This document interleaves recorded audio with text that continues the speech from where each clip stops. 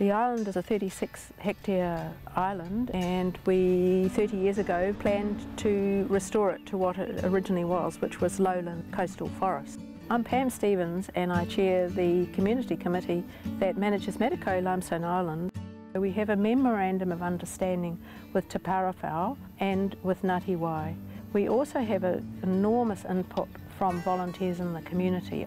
We have planted at least 180,000 trees. We have a resident ranger on the island who is responsible for keeping the traps for rats, stoats, which occasionally swim to the island. The island is quite unique in Northland in that it is the only kiwi creche. We have about 60 or 70 little kiwi here at any one time.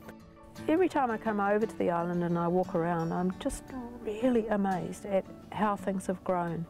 From an island that had virtually nothing on it, it's becoming a forest.